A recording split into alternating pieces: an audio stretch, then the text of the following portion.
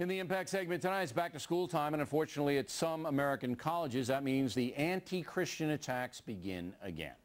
At the University of Virginia, UVA student Grant Woolard, a cartoonist for a student publication, grossly assaulted the Virgin Mary in print. Not going to run the cartoon, just like I didn't run the anti-Muslim Danish cartoons, because it's not necessary. The cartoon at UVA depicts Mary as having a social disease. This is the same kind of stuff we saw last spring at the University of Oregon, where President Dave Frohnmeyer refused to deal with the issue. He was too afraid. Question, will Virginia take action? Joining us now from Charlottesville, UVA students Amber VerValin, chair of the College Republican Club, and Grayson Lambert, a writer for a conservative student publication. All right, Amber, begin with you. The ombudsman of this paper, which is not a student-run, it's not paid for by the college, but it does take up space on campus, called the Cavalier Daily. It's not the first time they've done this, by the way, you know that. They give a pattern of this. But the ombudsman says this cartoon served no purpose at all. It wasn't satiric, it wasn't any message, it was just meant to hurt and offend Christians. Why then has the University of Virginia not done anything in 3 weeks?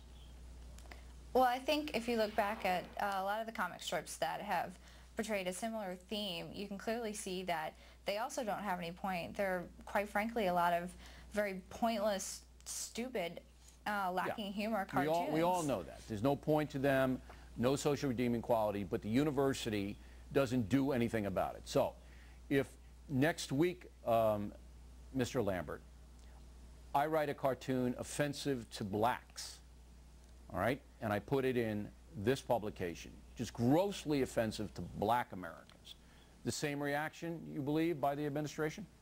I would tend to doubt that we've, you know, the University of Virginia does have a history of difficult race relations, obviously, back from the time of Mr. Jefferson forward to now. Clearly, I think that the nature of that situation would be much more different, There would be outrage, there would be student protests. The administration, I feel very certain in saying, would step in. They haven't done that here.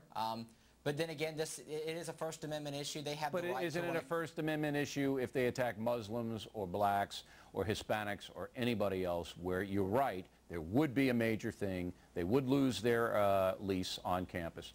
What is the difference? It's the same kind of freedom of speech issue. It is. It's absolutely the same First Amendment issue. What is the difference at UVA? The difference is, I honestly don't know what the administration is thinking. I can tell you personally, as someone who's a Christian, it's insulting, it's very offensive, but you have to realize that that's their right to do that, and you can object to that by writing letters, by holding protests.